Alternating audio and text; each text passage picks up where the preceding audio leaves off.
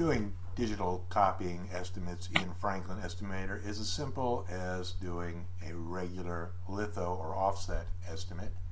First thing you want to do is open up the appropriate estimate form, enter a description of the job that you're going to be doing, and then you could select your company.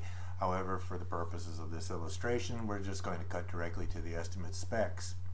Enter some quantities, of course. We'll just choose a couple here, 100, 200, and 300, and a finished size of the piece.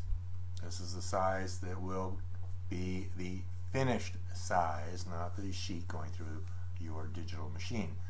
Choose your ink, and because this is digital printing, you're going to need digital ink. We're going to select 1/1 digital black, printing digital black on both sides.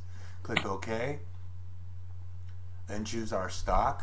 I'm going to put in a no charge stock.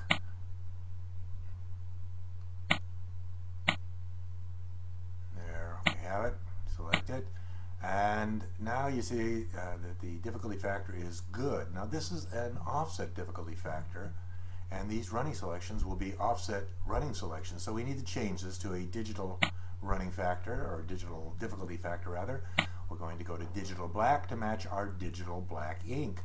When clicking here now on the running selections, we see that we have digital machines. Now let me go back and put it back to good, which is the offset difficulty factor, and you'll see that the running selections now are offset machines. Alright, that illustrates the importance of making sure that you have a digital difficulty factor when printing digital ink. So here we're going to select our machinery, lock it in, click OK, and now we've completed a digital black print estimate. Very simple.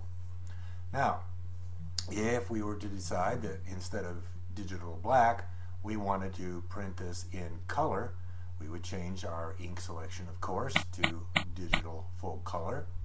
Click OK, and now we must change our difficulty factor to match our ink.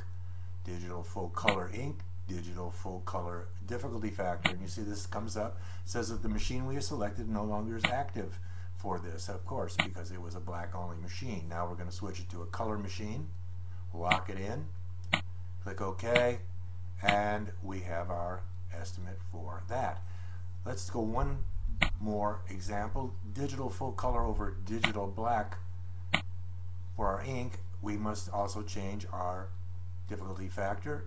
Likewise, the sign comes up saying, hey, this is no longer the right machine, and here are the machines that we can use. Lock them in, click OK, and we have completed a digital full color over black estimate.